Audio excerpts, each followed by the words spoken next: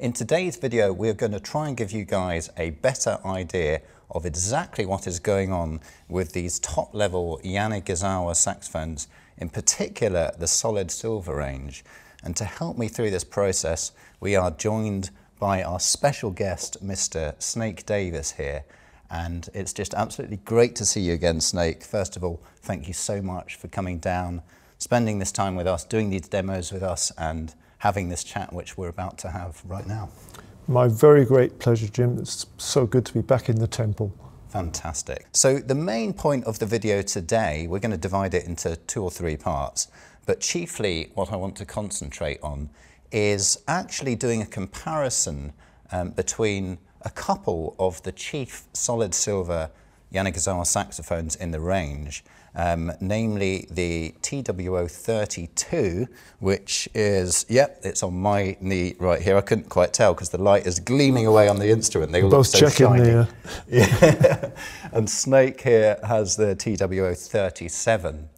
So we're going to show some clips of Snake playing these two, sort of A/B testing, as it were, and just gather Snake's thoughts on what he feels the differences are, if any, as it were, talk a little bit, geek a little bit about the construction of the instruments. And beyond that, I'm going to ask Snake a few questions on, well, a little birdie tells me that Snake has an online teaching course that he may like to share with us some details on a bit later on. And there's also a little bit of a surprise for you as well. When Snake came in earlier today, he came in with his own saxophone, which is a really beautiful top-end Yanagisawa saxophone, but more on that later. So to start things, let's talk about the top-end Yanagisawa saxophone. There's much intrigue in these instruments in general, I would say, in the sense that you know, Yanagisawa is so well known throughout the globe as in the saxophone community. But maybe there's a sort of fear factor when it comes to the sterling silver instruments. Well, for a start, they are so expensive, and possibly that puts people off. But at the same time, people are intrigued by these instruments because they just, well, for a start, they just look absolutely beautiful. So I say, gleaming away. They do, it's amazing. As they're just sitting here. And I just thought it'd be useful for you guys, hopefully, to just give you a little bit more of an insight into how they sound, how they feel in a player's hands. So yeah, let's get into this. You were playing them for us earlier. What were your immediate impressions of the two instruments and how they compared with one another? Well, first thing to say for me is I walked in here thinking, what if I can't tell any difference at all? What am I going to do? Am I going to invent something?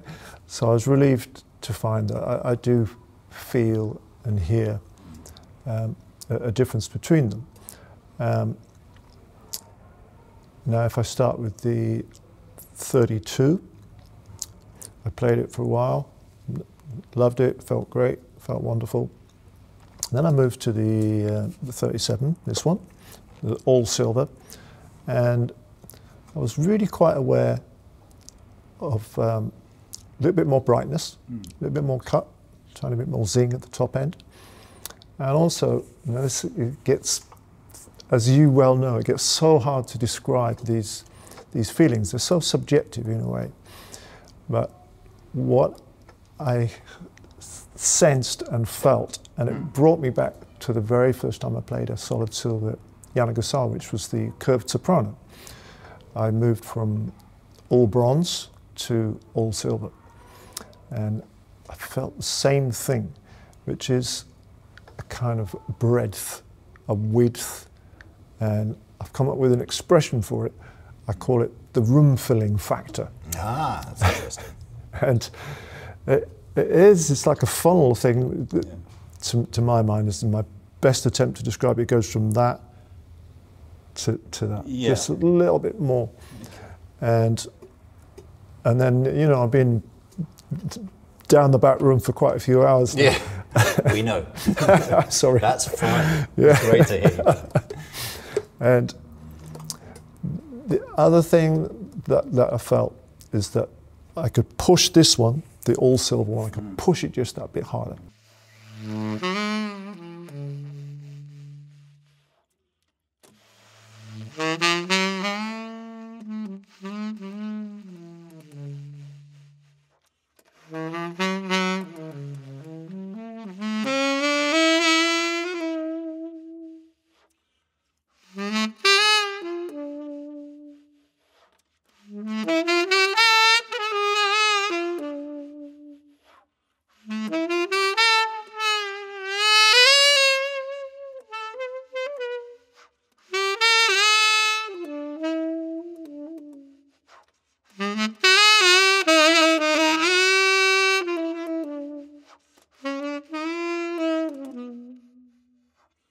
But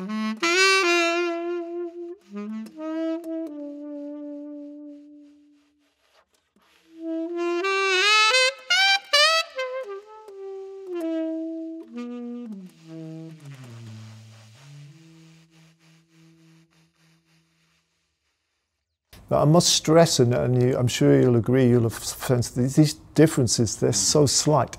Because all the instruments are totally professional, wonderful instruments, and we're at the top end. The differences get smaller, but I was glad that I could discern differences. And that is exactly what I felt when I was A-Bing the two sopranos, which is 12, 15 years ago now. Yeah.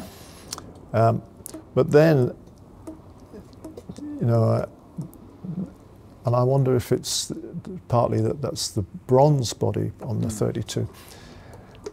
Some people are going to go, they're going to choose that because it's slightly warmer. Yes. You know. Yeah, well, exactly. I mean, it is interesting, everything you said there, but the idea that you've got a combination of metals here and the idea that we're possibly getting these different tones from the different metals, and when you meld the two together, logic would dictate that you're going to get a meld of those two different sounds.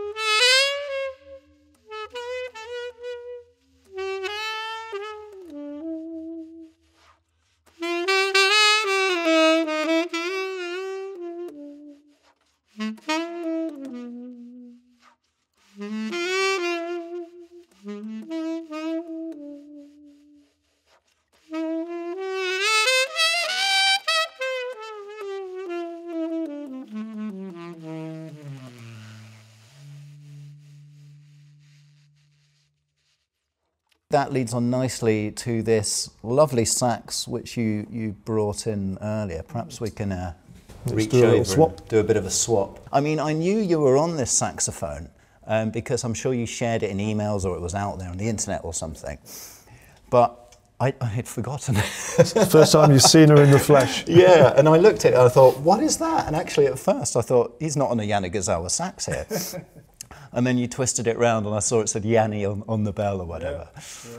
And then I remembered, oh yeah, it's solid silver but gold plated. Yep. So yeah, do you want to tell us the story with how this came about? What's the story behind it? So, you know, we're the same. You get a bee in your bonnet, you think, right, I'm really loving the solid silver soprano. I've made the switch on the soprano, I should probably make the switch on the tenor. Yeah. You know, and drove everybody crazy in your store or somebody else's store. Bronze, silver. I thought, right, I'm going to go for it. And, you know, I work closely with the company and, you know, meet up with Mr. and Mrs. Yanagisawa and I go over to Japan and everything. I thought, well, let's go crazy. So I thought, okay, gold plate, solid silver. That's the way to go. But right. I don't like my instruments shiny, really. I like I go for unlacquered bronze. I can see where this is going. Yeah.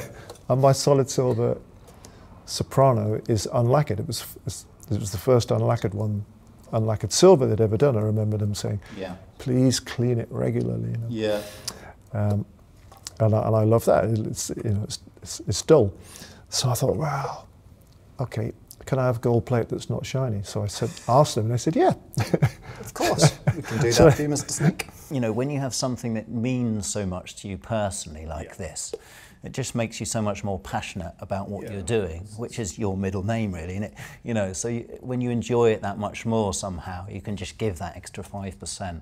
It was an indulgence, Jim, but you know, I love it so much. It's my favourite instrument ever, and it really is beautiful. And you know, it just helps you break hearts. Yeah, well, it sounds fantastic. Well, you sound fantastic, but through this instrument, clearly. I was really interested to hear about this new course that you've started out. so it's an online teaching course. Called Snakademy, okay. predictably. It's an online subscription, so folks pay a monthly subscription, a modest 15 quid. Okay. And there are a whole bunch of videos up there which are carefully structured in a logical sequence, I hope, and I'm adding to it every month. And we have a little get together on Zoom from time to time. I'm always there to answer questions. And great. It's a small community thus far, but really lovely. And I've always really enjoyed teaching, but not had much time because, as you know, I'm on the road a lot, and playing live is number one. But then, guess what? Lockdown came. Yeah.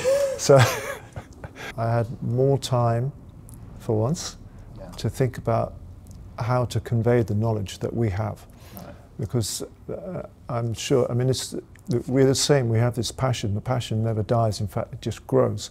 And you guys are here, able to advise people and steer them with the equipment and you know, get them going.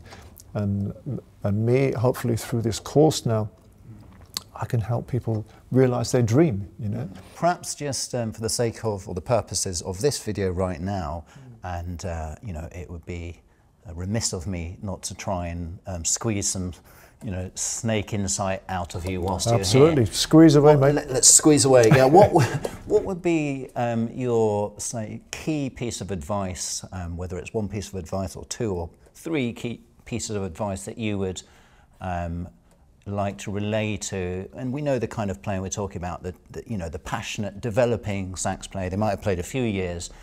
They're perhaps a little bit stuck on their journey. You know, they've got all the books, but they've got that very square sound. You know, they can play all the scales and everything has that regimented, slightly concert band sound. No offense to the concert bands out there; they're a wonderful vehicle for music. But very useful. Just get that in there. But you know what I'm talking about, and they hear you playing, players like you, and they think, "How on earth am I ever going to sound like that?"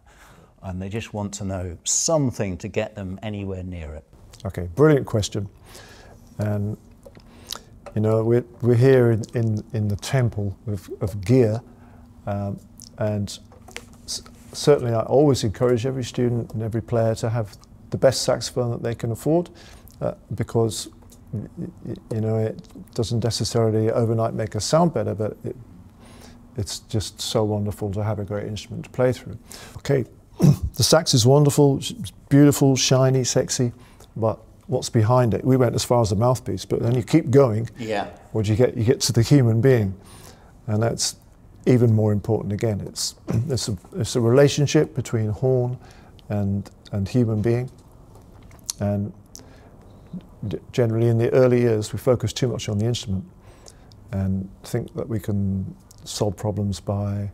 I mean, we've all done it. I don't. Well, maybe you haven't, but we've all bought the same mouthpiece as David Sanborn, and the same reeds as Michael Brecker, and now people do it with me, and go, well, why don't I sound like him now?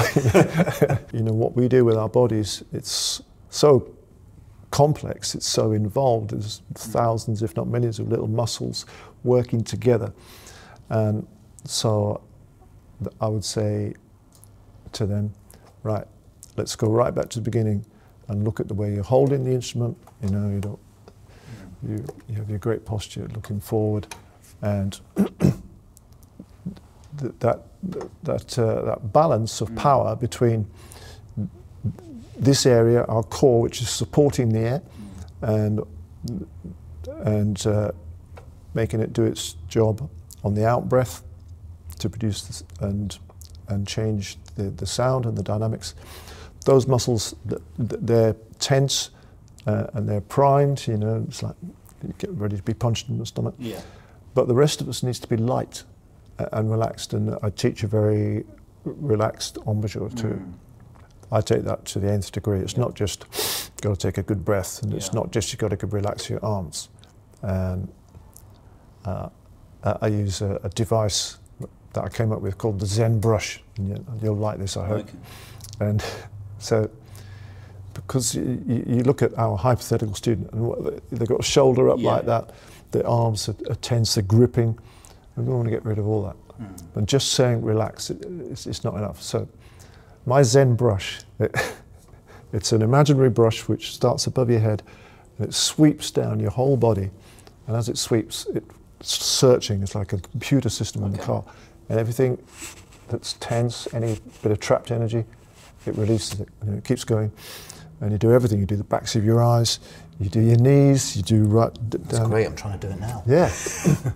I use it so much, and I came up with it through Snakademy. I mean, I think I had learnt this balance to some extent, but we can all get better, and we'll all, absolutely, you and I, everybody, until we die or lose our teeth. So it just sweeps down, and even the knees and the feet, and it is like magic. So I bring this imaginary student right back to that relationship and to sound. Say, if we search for one beautiful note. If we can play one beautiful note, then that's the foundation. It's like the roots of the tree, and we can grow from there. So I think I'm going to put a Zen brush on this video right now. Great. Call it to an end, and just say that this has been fascinating, insightful. I've really enjoyed catching up with you again and chatting about geeky things and all sorts. It's been absolutely Me too, man. Fantastic.